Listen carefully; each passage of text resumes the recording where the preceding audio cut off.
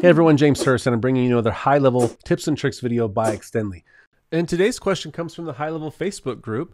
Is there a way or a solution to upload documents and files in the GHL CRM? There's quite a bit to unpack here, and yes, there is. So first of all, there is the media library, right? So you can upload pictures here. You can also upload, I'm going to upload a Word doc right now, okay? But this is like a generic storage.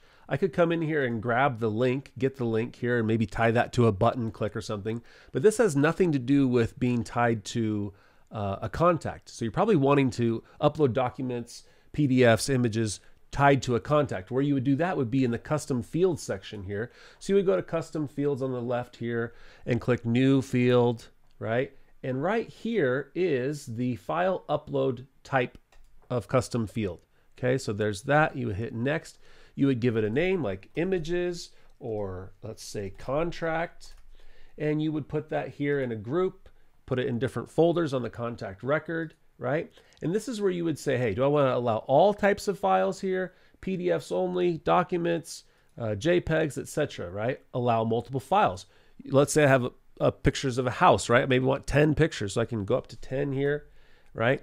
So what that does, that actually creates a custom field on the contract record. Where that shows up over here is going to be something like this. So I could have this images here, upload a file. I have a contract, upload a file, go grab that off the desktop, right? So here's the thing. The drawback with this is that if you have you can tie these custom fields to a form, but when you submit the form again, it's going to overwrite the existing files. So that is a limitation, but this is kind of at least a starting point to start to upload files for contacts. Keep an eye on this space, because in the town hall recently on August 3rd, 2023, they talked about better document management. Okay, so other CRMs have this as well. So you want to have a place where customers can upload their own documents, where you can upload documents. They're talking about creating this and having it work with the customer portal as well. So keep an eye on this space, but that is generally speaking how you would create file upload type custom field for uploading PDFs and documents.